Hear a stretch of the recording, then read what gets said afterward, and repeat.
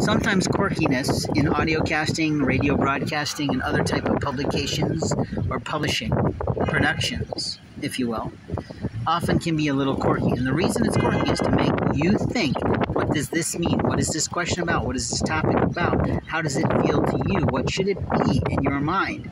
And is what you think it should be what it should actually be for overall communities, overall societies, and overall national statuses of where we are in the world today?